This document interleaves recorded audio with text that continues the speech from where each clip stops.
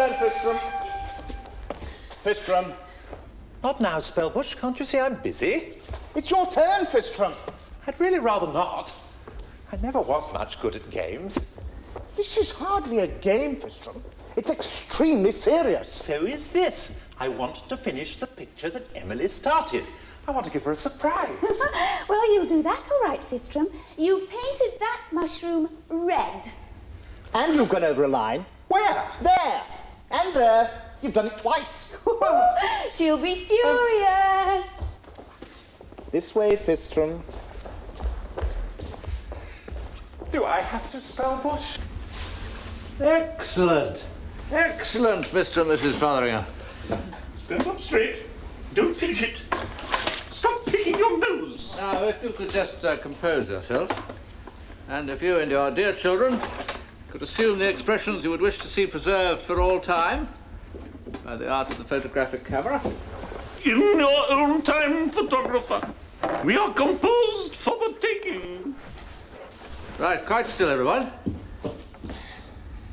Now, 1, 2, 3, 4, 5. There. Not too painful, was it? Your wife has quite a way with children, Mr. Fosteringham. You'll spare the rod and spoil the child, sir. Spare the rod and spoil the child. Don't fidget. Sorry. Oh, excuse me 1 moment.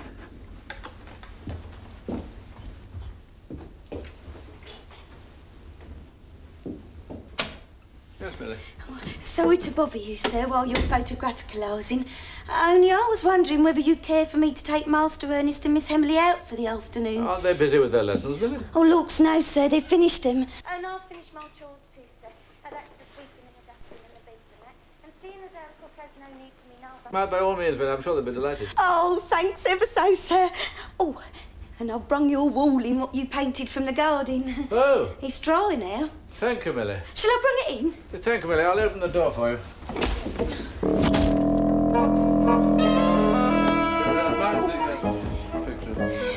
Thank you, Millie. Now, where shall I send the... Hello, where's Mrs. Fotheringham?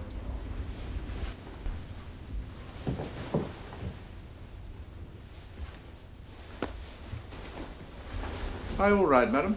I'm perfectly all right, I assure you, sir. Why are you examining my wall? Is there something wrong with it? Your wall? Exactly, sir. We must have it attended to at once. Why, what's wrong with it? Wallworm. Wallworm? Surely not. I'm an expert on the subject, sir. Don't tell me you've never heard of Fosteringham's famous finite mixtures. Fosteringham's famous finite... Guaranteeing final and instant fatality for all household pests. I can't say that I have. Well, there you are, then. Wallworm. Don't bother to see me out. If you take my advice, sir, you'll have it attended to at once. Hands back.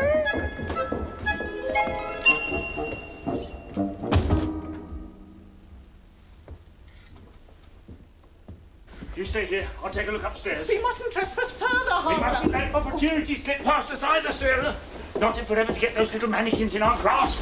The old goat's busy in his studio. There's nobody else about. I won't be more than a moment. Quiet! Quick! Nobody see. You ain't so much as to breathe a word to a living soul. I wouldn't dream of telling anybody, no. Oh, not the master? Not Cook, not anyone. It'll be our secret, Millie, just us three. Cross your heart, slit your throats and hope to die? Cross our hearts, slit our throats and hope to die. Oh, fair enough, kids, I believe you. Now, here's what we'll do. We'll get together, we'll go up to the Municipal Museum. You ain't never been to the museum before, have you? Oh, yeah.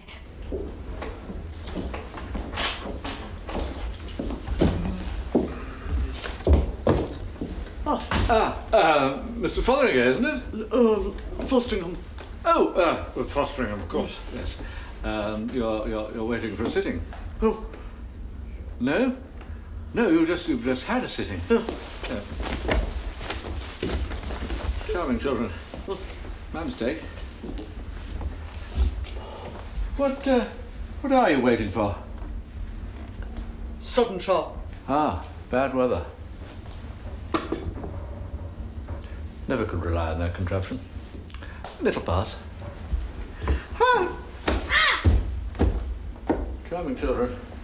Every one of them.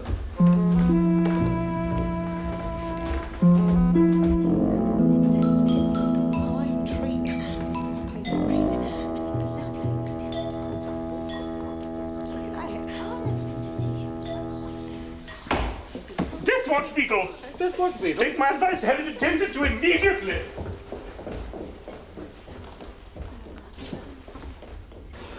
Quiet. Shh, get off Let's those get this brood stairs. out of here quickly before the old goat discovers who we really are. I think it might be best if Broker and I were to make up the Lilliputian national skittle team. You can be the official scorer. Someone's coming.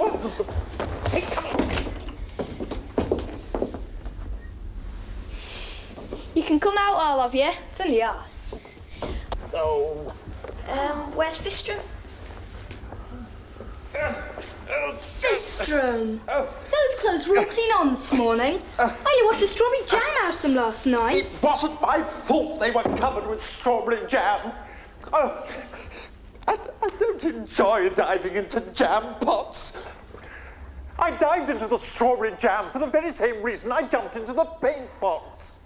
If you two would learn to knock before you enter rooms, I wouldn't need to spend my life diving and jumping into anything.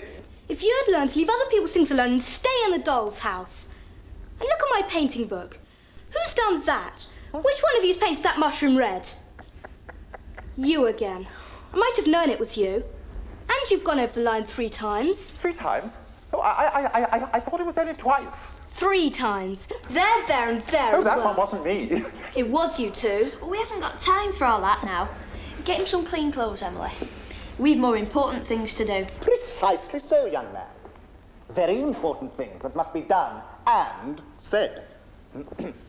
I, Spellbush Freelock, seagoing captain and captain to of all sporting endeavour, Do get on with it, Spellbush. I am getting on with it if you will kindly refrain from interrupting me. I, Spellbush Freelock, seagoing captain and captain to of all sporting endeavour, do hereby throw down the gauntlet. Just a minute, Spellbush. Can't you find him anything, Emily? Everything is goss in the wash. You can't keep anything clean.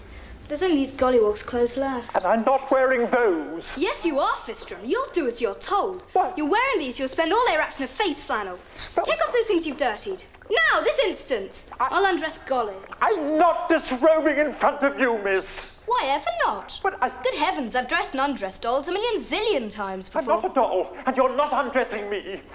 Give me a screen. Oh, give him a screen, someone, otherwise we'll be here all day. How's that? Thank you. Give me the monster's clothes. Undress it yourself. Right.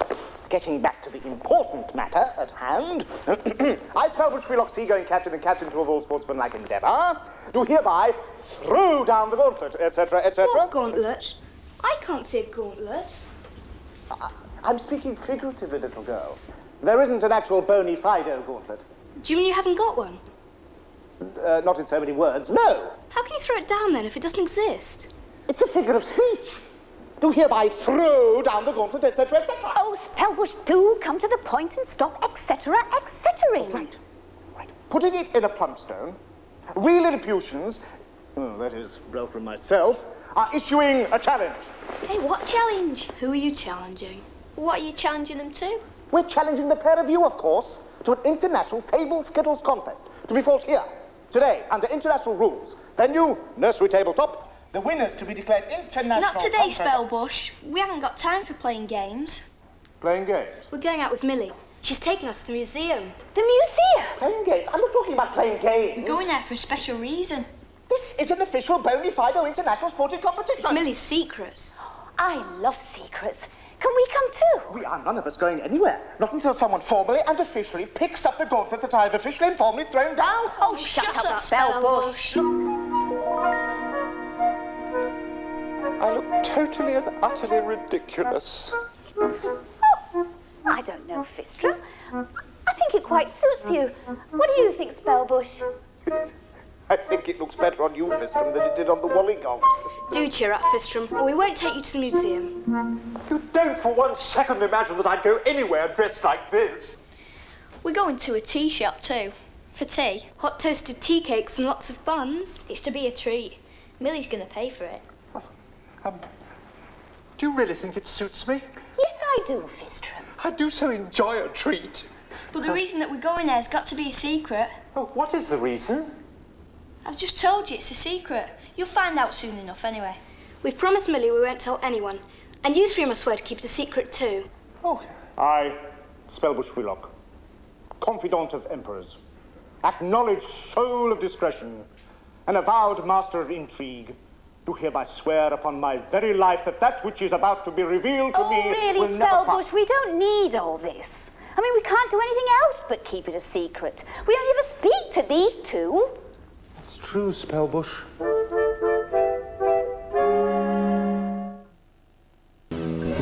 This is Granada Plus.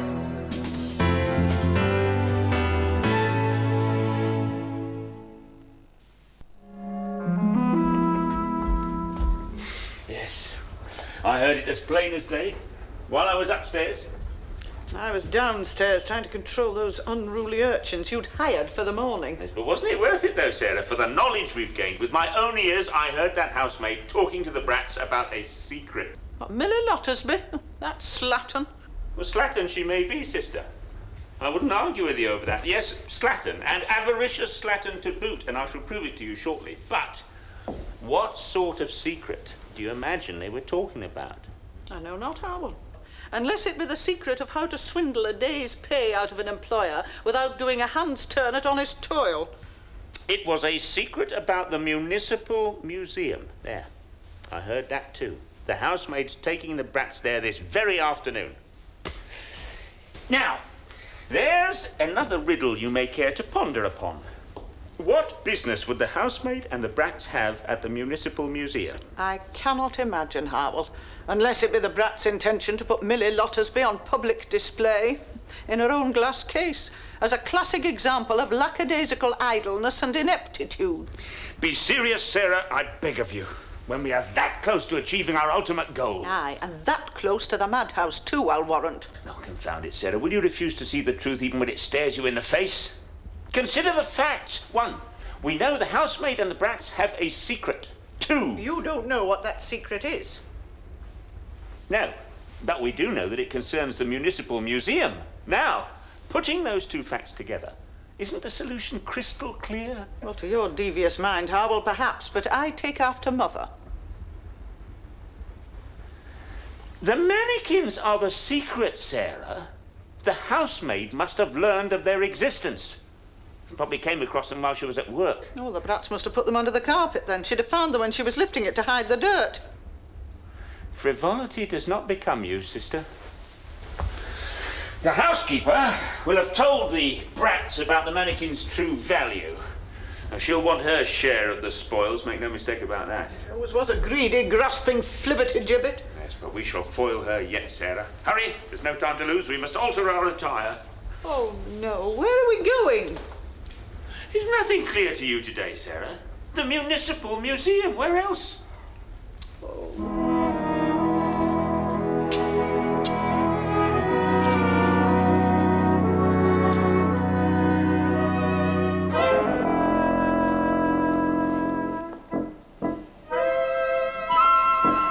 Well, Howell, they've been here fully an hour, and I fail to see them making representations to anyone in authority. I doubt they have the creatures with them. Oh, they have them, Sarah. Make no mistake about that. They have those cunning creatures inside that box, or I'm a Dutchman. But you are a Dutchman. Yes, I'm dressed as a Dutchman, Sarah, yes, but I'm not a Dutchman. Well, then why did you say you were? It's a figure of speech, Sarah. But they are in that box, and the longer those brats tarry before seeing anyone, the greater my chances of getting my hands on the contents. Last time you get your hands on the contents of that box, Howell, and do please correct me if I'm wrong, they proved to be nothing more valuable than wet kelp. That wet kelp was a red herring. This time they're using that box in earnest, and I must needs find some way of separating brats and box. Look out.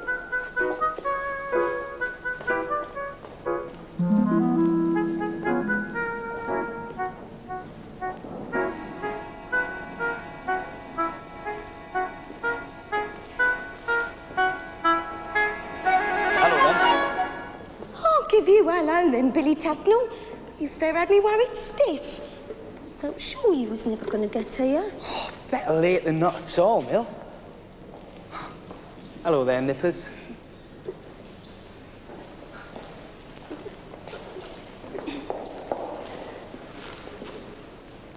You blundering numbskull, Harwell.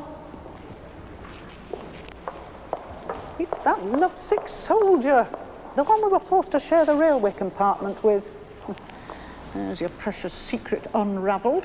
The slavey had arranged a meeting with her moon-calf paramour. So, if that be the case, then fate has seen fit to deal us a winning hand at last. How does your addled mind come to that conclusion, Harwell? While the trysting trooper and the smitten slavey whisper sweet nothings to each other, I shall snatch at opportunity and separate the brats from the box. Well, how do you propose to do that, Harwell, without the brats crying for help? I'm working on that, Sarah. I'm thinking about it.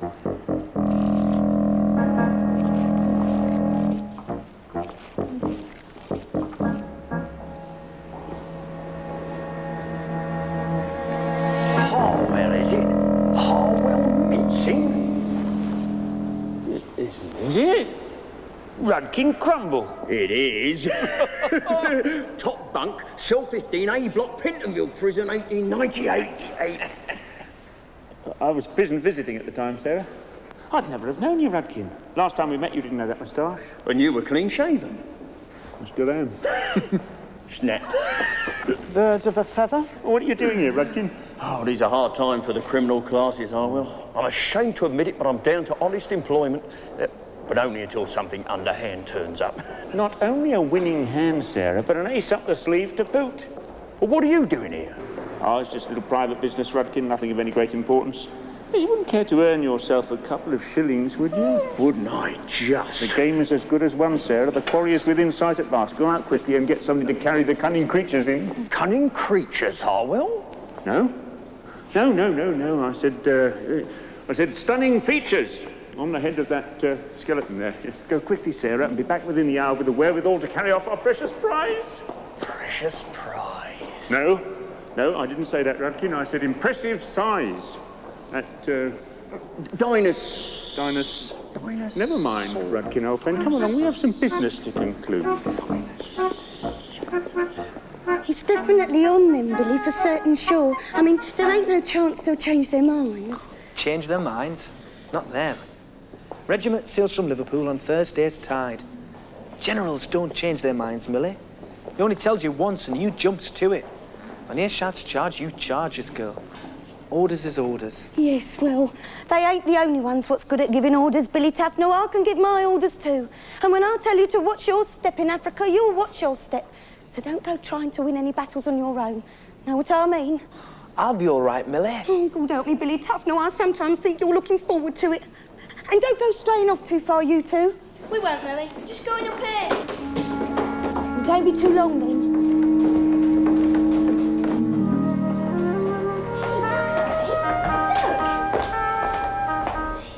Where do you think they come from? Dunno. Africa, I suppose. Little boy, you hear me? I am Spellbush Freelock, and I insist that you open this box at once. What is it now? What is it now? What is it now? I'll tell you what it is, young man. We wish to register an official complaint. Leave this to me, Brelka. It was our understanding that we were to be conveyed here for an instructive, informative, and extensive tour of one of your country's leading museums. The sum total of our sightseeing so far has been inside of this box. So far, it's been a veritable plumstone. I have spent the entire afternoon in absolute squalor, sitting on biscuit crumbs. We wish to see something. We desire to be brought face to face with some of the mysteries and marvels of your land.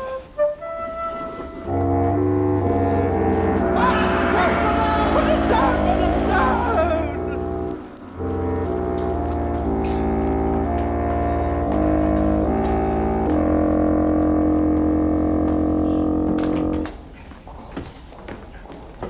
Well, how do I look?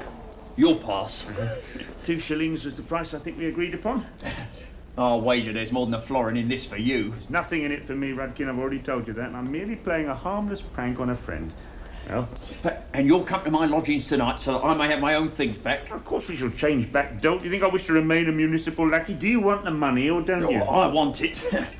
But be sure and get your prank played quickly. The museum closes sharp on 4. You've only got 10 minutes before they lock the doors. Half that will suit my purpose. Hey, well, you said a florin. There's only a shilling here. Yeah? You'll get the other one tonight when I get those clothes back. I wouldn't care so much, Billy, if I knowed how long it was going to be. The sale will see an end to it by Christmas. Oh, they say all sorts of things. Christmas, indeed. That's what they said last year. Ah, but last year, they didn't have me out there to give them boys what for. I've told you, Billy Tufnell, you mind what I say and keep your head down. Do you hear? Museum closes 5 minutes prompt. Now, where have them kiddies hidden themselves? Kiddies, miss. You leave this to me. I'll find the little darlings for you.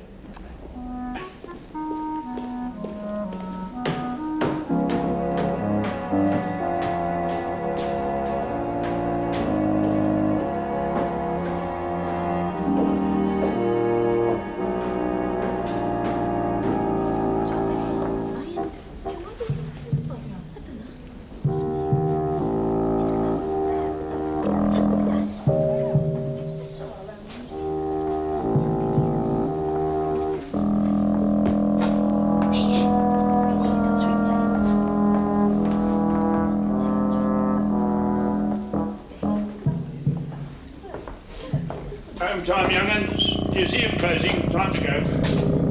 There's a box. Did you move the box? Box? No, I haven't touched it, Ernie. Not since you put it down. Where's it gone? Ain't no box here, young'un. But there was.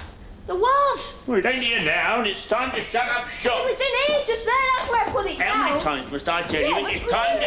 What's all the fuss and palaver about? The young master seems to have mislaid some sort of box, miss. Oh, that old boot box, was it? Put it down, Millie, over there. Now it's gone. I reckon Sir must have left it somewhere else, miss. Ed's like sieves, the young uns But today. it didn't, Millie. I put it down over there. It's not here now, young Ernie, is it? Oh, well, least said soonest mended, no harm done. I'll have a thorough search of all the halls and vestibules after you've gone. I'll lay my hands on it right enough, and then tomorrow morning you can collect it from our lost property office. How does that sound? It sounds extremely right and proper to me. I don't think you could have it any fairer, kids. It's bound to be here for you tomorrow. It's only an old boot box when it's there. It's not as if anyone's going to come along and steal it. Oh, come on, let's go. This gentleman's waiting to lock up. Time and tide, sir. Time and tide. You leave everything to me. Eureka! Mine at last. Let me gaze upon you little creatures. Gone! But not on fire. You're still in here somewhere, you cunning, crafty devils! You get free with those rats. Harwell Mincing is not defeated. I shall find you. You hear me, little mannequins? I shall find you if it takes all night. I shall secrete myself for now. But later, when everyone else has gone and the doors are locked, when it's just you and me, the hunted and the hunter, beware. He's gone. Well, at least we're safe from Mincing for the moment. Safe, Spellbush? Do you call this safe? In here.